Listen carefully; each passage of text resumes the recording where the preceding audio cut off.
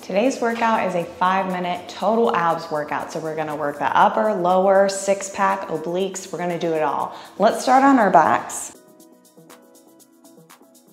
Knees come over your hips, draw your belly button in toward your spine, press your lower back toward the floor. We're gonna press those legs out to 45 and then do a single leg press. So knee comes in and then back out.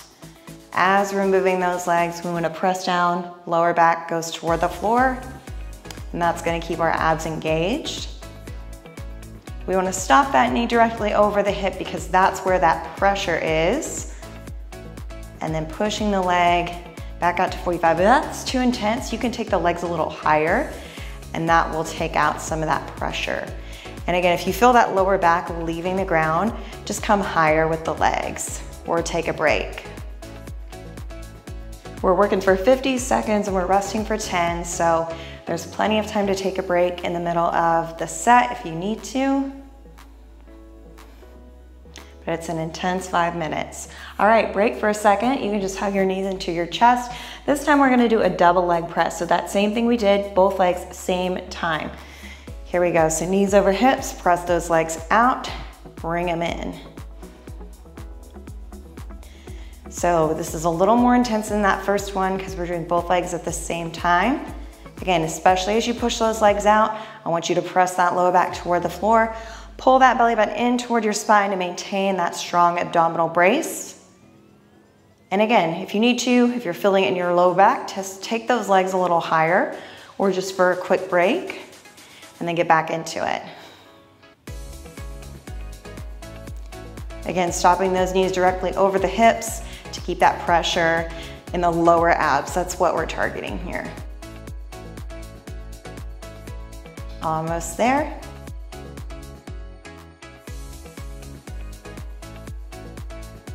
Rest.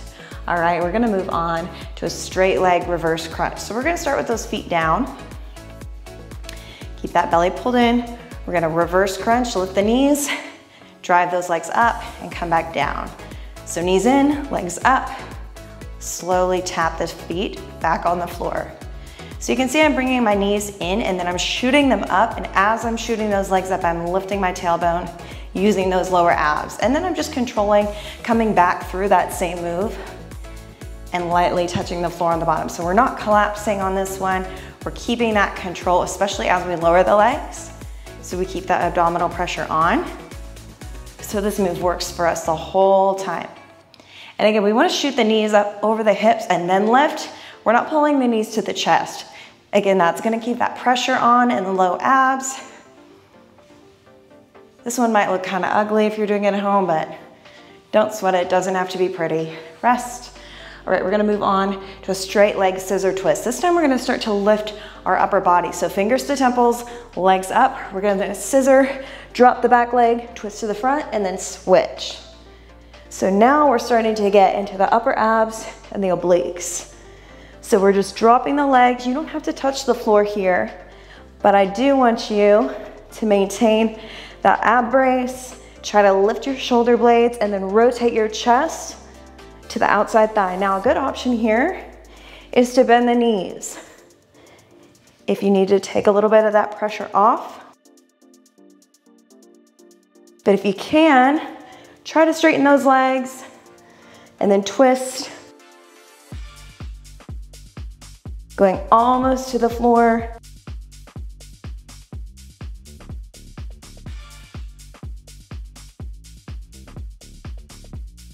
Rest.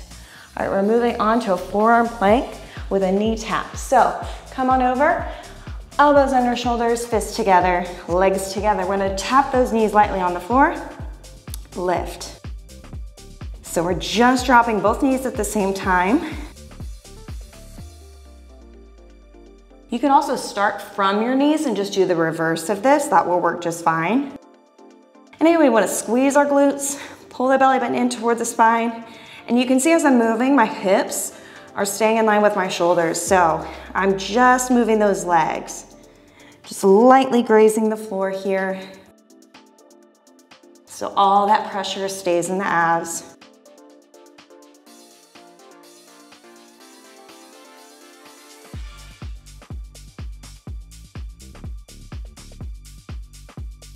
Almost there.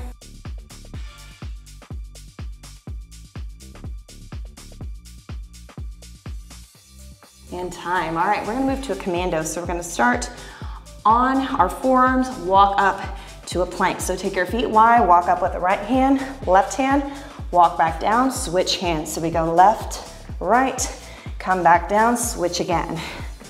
Taking your feet wide will help you balance in this one. And we wanna try to put the hand where the forearm just was. So we stay balanced, protect those shoulders. So your shoulders at the top should be right over your wrists. Hips stay square to the floor. Try to prevent rocking, and that will also help if you've got your feet wide here. Now, if you're on your knees, you'll do the same thing. Just keep your knees wide. Try to avoid shifting your weight excessively.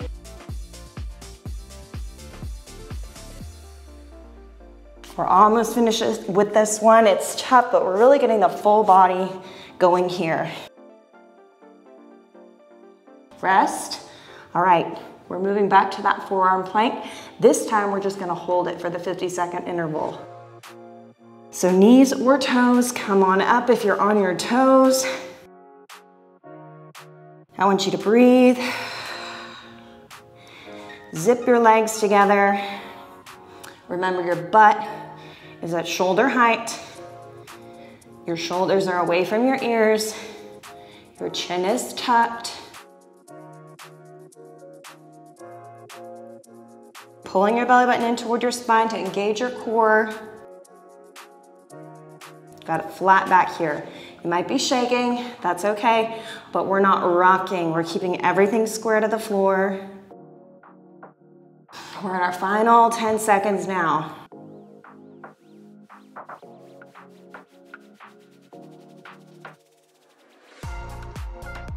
Rest. All right, we're moving to a spider plank. So this one, we're gonna do it on our hands. You have the option to stay on your knees for this one. If you're there, knees wide here. If you're on your toes, we're gonna take the opposite hand, opposite foot to the corner. So as you're doing that, you're bracing hard, fighting that rotation. Try to keep everything square to the floor, butt down as best as you can. It's tough. And again, if you're on your knees, it would just look like this. We really want to keep that pressure in the core so we're not collapsing into the arms. If you're feeling it a ton in your shoulders, like you cannot possibly go on, just take a break and get back into it.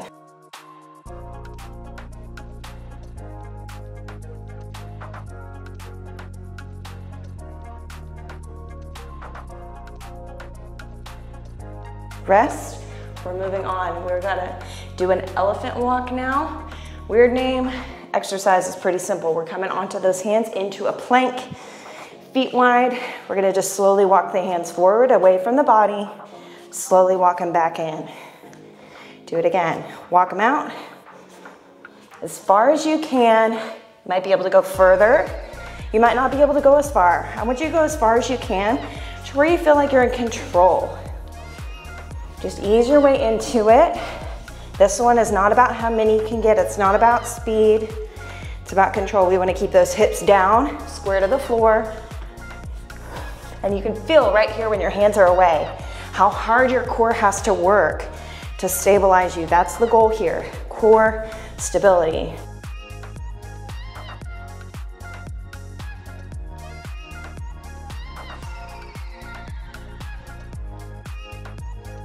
Oh, we're done with that one. We've only got one left, an alligator crawl. So we're coming into a plank on the hands. We're going one arm, opposite leg to the knee. So as that hand moves away, knee comes to that outside elbow or your tricep. Hips and shoulders square to the floor. And again, on your knees, it would look like this. Less pressure for the shoulders this way. I know those shoulders are dying after all the planks. We're almost there. We're gonna try to move in unison here. So that foot, that leg, and that hand are moving at the same time. Those abs are having to work hard, even the obliques here. Upper, lower abs, we get it all.